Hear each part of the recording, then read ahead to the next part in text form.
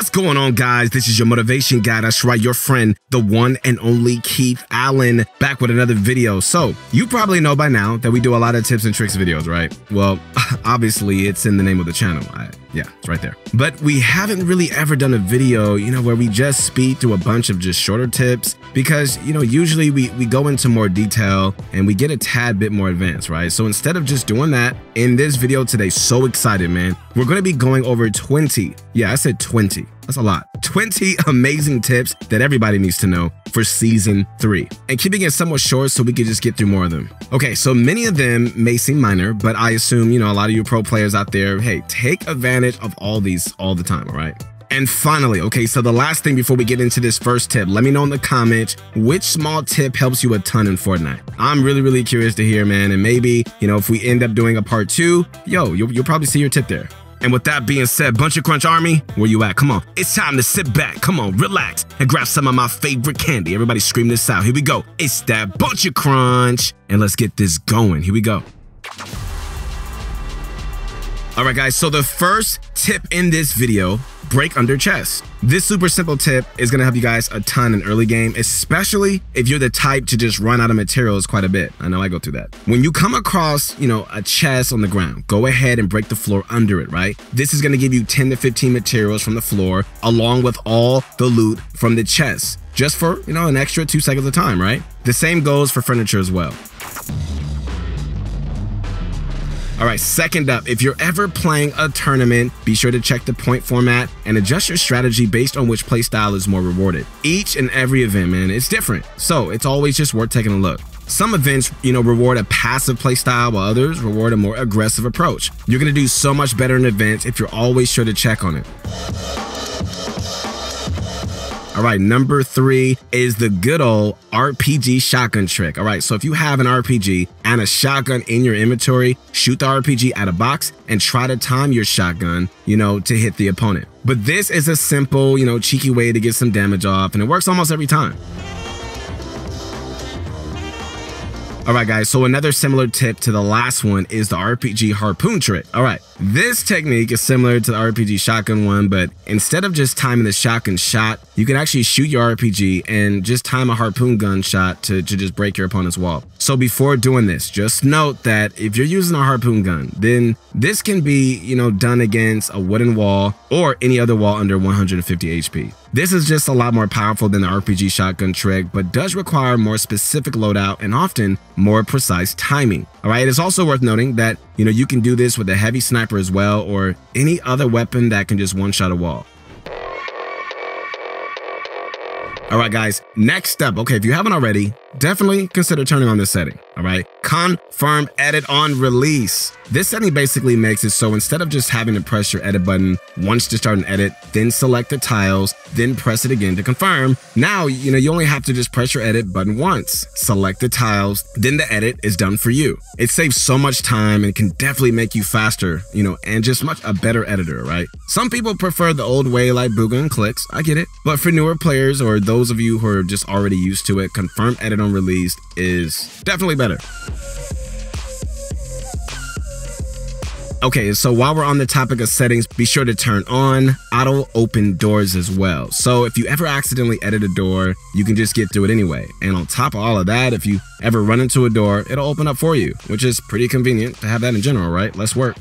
Okay, so real quick, you guys got to check out our website, ProGuides.com, where we have so much more awesome content, from courses on basically every topic in Fortnite. I mean, we got live classes and pro coaches and 24/7 on-demand coaching from our top players that can really help bring your game to the next level. Seriously, man, what are you waiting for? Come on now, greatness is waiting on you.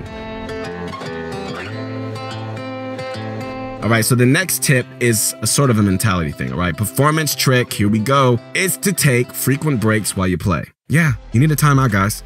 Yeah, get some fresh air. You know what I'm saying? Drink some water. Grab some Bunch of Crunch. Do something, all right? Trust me, Fortnite can be seriously draining mentally at times. I get it. Oh my goodness, especially you having one of those days and things are not necessarily going the way you planned it, all right? For your own sake, take breaks while playing. If you sit there for like 12 hours straight, not only is it going to be super bad for your health, but it's also going to make you play worse over time, and it can even result in just long-term issues, all right? Okay, so for you controller players out there, try to learn the claw grip. All right, the claw grip is a special way of holding your controller that allows you to press more buttons at once. Really, to put it simply, I mean, this is going to help you guys a ton mechanically and allow you to do more things at once. Almost every pro player either uses a controller with paddles, the claw grip, or both. So if you're looking to step up your mechanical game, taking the time to learn, it's definitely worth it. If you don't know what the claw grip is, check out the other video on our channel named How to Use Claw Grip for Godly Aim and Builds in Fortnite. It's a bit older, but it's still completely relevant. All right, the next tip is use hard materials in W key situations or when you get shot at. Surprisingly, okay, listen to this, man. Like, the most common issue that a lot of people seem to have when they're getting W keyed and pressured is using weak materials, man. You just get it shot down. So let me tell you this, man. Whenever you're getting W keyed, especially if you want to reset the fight, or heal, you know what I mean? You want to give yourself enough cover. A simple wooden box, that's not going to do anything. They may have been good, back in the day. Not anymore, man. Like, pretty much every time you get shot at or pushed, you should be using either brick or metal to cover yourself, all right? It just seems silly at first, but genuinely, it makes a huge difference in the game. Next up is an OG box fighting trick that surprisingly still works well and really isn't utilized nearly enough. Okay, this technique is called the Martos Classic. The Martos Classic is a simple way to really just bait your opponent into expecting one edit and then just surprising them with like another edit to get the kill. All right, so to do it, simply just edit a triangle on the top right of a wall, right? Then immediately edit the exact opposite triangle on the bottom left. All right, so this is really super simple, man, and it really just works against even some of the best opponents that you're gonna come against. So be sure to use it whenever you see an opportunity to do it, all right? All right, so we're halfway through the list. First of all, I just want to thank you for sticking around. Thank you so much. I feel so honored that you're here. All right, but real quick, before we move on, I want to just remind you that if you want more awesome tips like these, in-depth guides, and even courses about things Fortnite, be sure to check out ProGuides.com, all right? So now for the 11th up on our list is a super helpful tip for all you competitive players out there, or even people who even play arena or just play for wins, normal matches. And that's to play for the dead side of zone during the first storm. During the first zone, the storm circle is usually on the edge of the map in a certain area. So almost the entire lobby is rotating into the part of zone that's closest to the center of the map, right? Take, for example, a zone around Holly Hedges and Sweaty Sands. So you can see that almost every POI in the entire game, Pleasant Park, Retail Row, Lazy Lake, Frenzy Farm, I mean, I can go on all day, are going to end up rotating toward the part of zone near the middle island. So to avoid all the chaos that's going to be, that's going down everywhere, right? You could just set yourself up on the quiet side or dead side of the zone to run into less players and to really just kind of sort of just hang out, man, and chill, no stress, right? In this example, basically nobody is rotating around the west coast of the map because everybody is mostly toward the middle, aka the crazy side of the zone. So if you ever want to avoid engagements and just play out mid-game safely, be sure to play the dead side of the first zone. The 12th tip on this list for all you mouse keyboard players out there, and that is this: try out optimal keybinds. All right, optimal keybinds are basically the most high quality keybinds available that allow you to control your movement fully while still building and editing quickly. The set of keybinds most people consider optimal, is the top mouse side button for wall, C or V for floor, which you press with your thumb, the bottom mouse side button for ramp, left shift for cone, and pretty much anything for trap, along with E to edit. These basically allow you full movement control and extremely fast mechanics with really no downsides. Okay, so if you ever are looking to improve your keybinds or even feel like your skill is just kind of starting to plateau, try out optimal keybinds. That may be a great thing for you.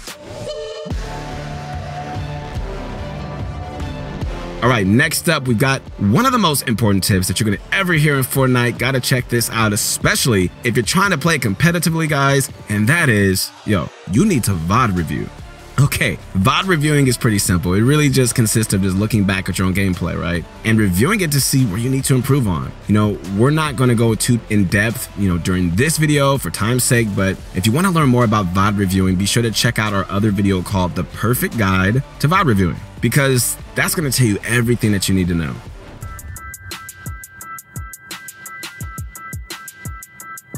All right, so if you're ever taking your opponent's wall and you're about to do a mongrel classic, consider using a cone instead of a ramp, which is often referred to as a mongrel cone classic. This basically is going to force your opponent into a wide open space and really gives them nowhere to go. It really is super easy and, usually allows for a quick kill.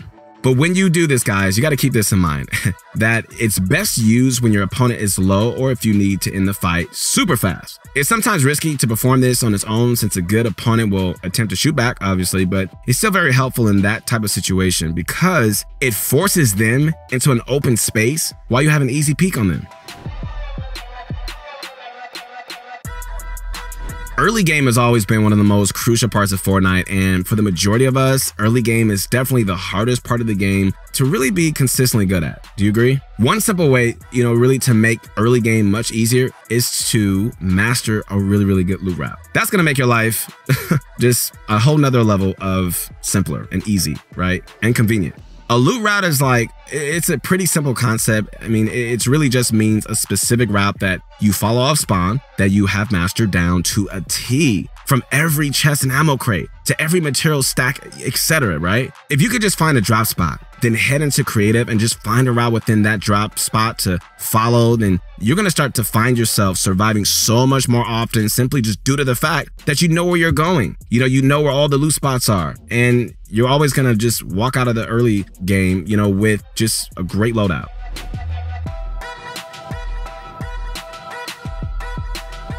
All right, so next up, we've got a simple concept called bush peeking. All right, let me ask you a question, guys. All right, have you ever been insta-killed by someone sitting inside of a giant bush? If you have, this is perfect for you. Instead of simply walking into a bush to check for people, you can simply build one ramp above it and then just look from the top. And if there's someone in the bush, you see their head super clearly and you get an easy kill. If there's nobody in the bush, well, all right, well, I guess you don't have to fight. Good for you. If you ever have a giant build battle in game, all right, which a lot of us do, make sure you're not afraid to break down builds. Seriously, man, breaking down builds that are high up is such an easy way to get free kills, and not enough people really do it because breaking down is frowned upon, I guess, for some reason. I know someone that got 2 easy kills in a Cash Cup game, right, because they broke down a giant build fight that 2 people were in. It took 10 seconds of shooting, right, on their part, and it was super easy. Whether you're looking at another fight or if you're in your own fight and, you head to the bottom to break it, don't be afraid to break down builds. So if you've ever watched a pro player in a tournament playing solo, you might notice that when they see a player facing the opposite way, instead of just taking shots the instant that they see the player, they crouch walk up and then hit an insane beam. All right, this is crouch sneaking, guys, a relatively unknown strategy that really works wonders in tournament play and in casual play as well. It really is really simple, man. When you see someone facing away from you, instead of just shooting instantly and just missing shots because you're too far away, get up closer so that you can just hit a fat laser instead. It really only takes a few seconds and they're almost guaranteed not to hear you. This is so easy to do and really makes a massive difference if you do it right. Next up is a simple rule that's really gonna help you avoid those awkward storm fight situations that we've all been in, and it's just to always rotate early. Yeah, this sounds like such a simple, basic tip, but not enough people do it, and I'm one of them. Sometimes I get caught up in my game and I'm just, I get it. You get caught up in a battle and get caught up in a 1v1 and you're just in it, right? And you think you could just take this person out, it's gonna be super easy, and then it just drags. So pretty much every single time you get held in a storm, it really is because you let a fight last too long or you didn't rotate early. And really, as a general rule, man, if the first circle is away from you but not too far, try to leave your drop spot within 1 minute or so on the clock. If it's pretty far away, okay, try to rotate with around 2 minutes. Obviously, these are sort of general, but it really ultimately depends obviously on your drop spot and your playstyle.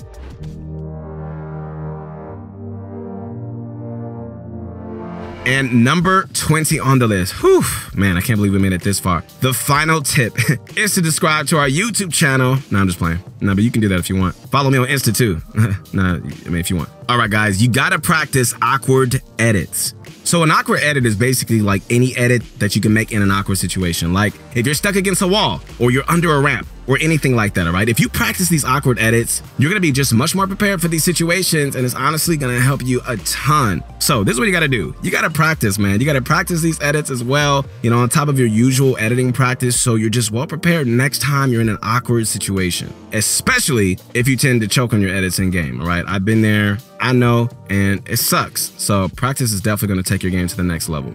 All right, guys, once again, this is your motivation guy. That's right, your friend, the one and only Keith Allen. Make sure to connect with me on my Insta, your motivation guy. So proud of you, man. I believe in you, man. This is your season. Believe it. Own it. You know, just erase what happened last season. This is a brand new season, man. So do your best, man. Keep grinding, getting creative, and never surrender, all right? Also, check out ProGuides community Discord, you know, in the description, where we host some awesome events, and really we have an amazing community, along with the ProGuides subreddit, r/ProGuides, where you can find even more content. And be sure to also let us know your favorite small tip in Fortnite. And while you're at it, go ahead and drop a like if you enjoyed the video, and subscribe if you'd like to see more. And I hope you do, because I want to see more of you. Keep going, man. We'll see you soon. Keith Allen. Peace.